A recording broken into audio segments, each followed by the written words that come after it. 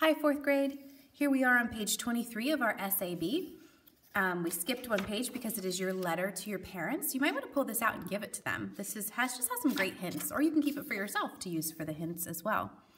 So we are switching now from adding large numbers to subtracting large numbers. And we're going to be using the word ungroup. You have to hold me true to that because sometimes I accidentally say regroup. But ungroup is better because we're taking a number apart.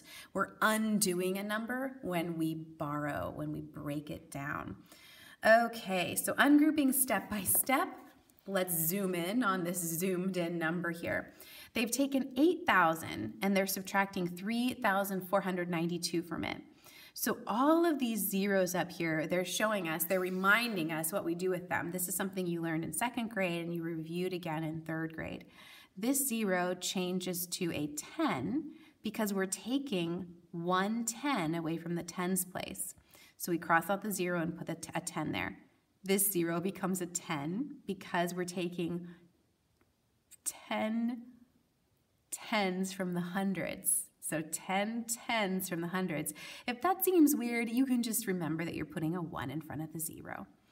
But we can't leave it that way because remember we took 1 away for the ones place over here. So we have to change that 10 to a 9.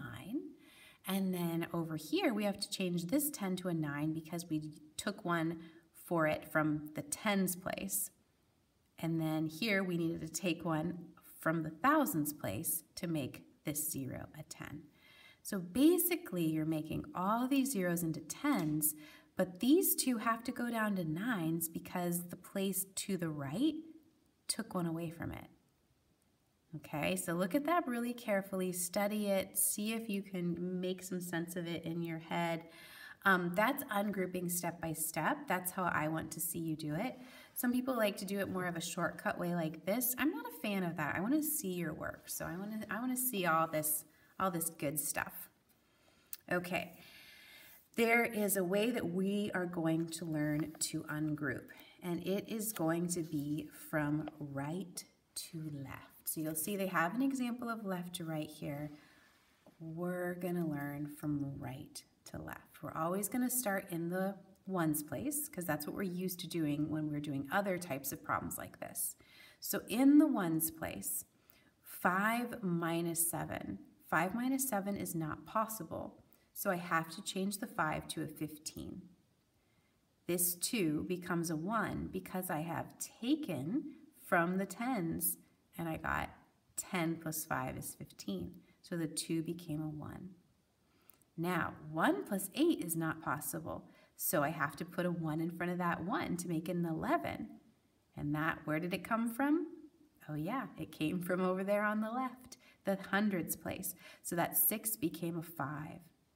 Now, that 5 has to become a 15 because 5 minus 9 is not possible. So it has to change to a 15. Where did it get that 10 plus 5? From the thousands place. 10 hundreds came over.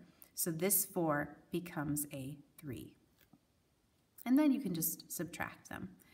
So as you're going through some of these practice problems today, really be careful. Make sure that you're ungrouping from right to left and that you're showing all of your steps. Okay? I'm going to do number 9 together. Please follow along in your book and do it with me. 2 minus 8, is that possible?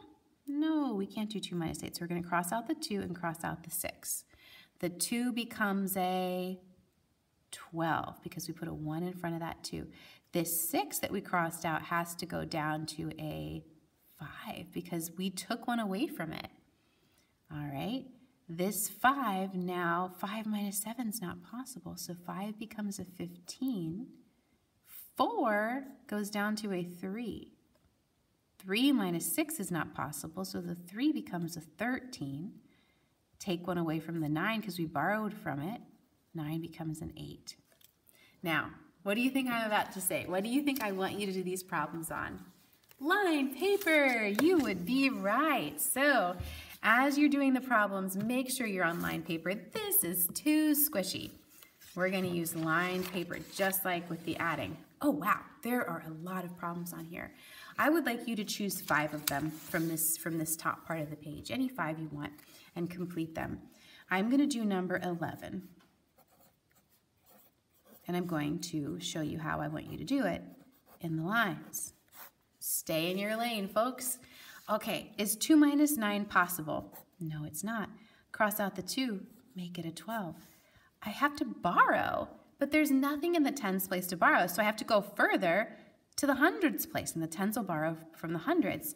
So that 5 has to go down to a 4, because I borrowed that over here to make this 0 a 10.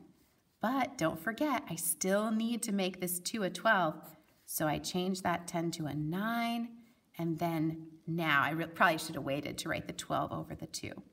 There it is. 12 minus 9 is possible. 9 minus 4 is possible.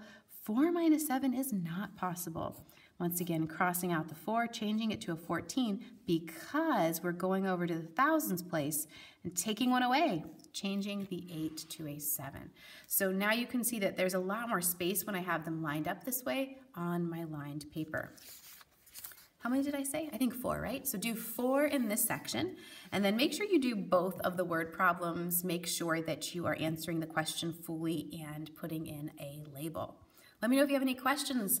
This skill is something that you've known for a couple years, but it always is really tricky. So take your time with it and really go back and watch this video again if you have to see all those steps a little more slowly. Thanks, fourth graders.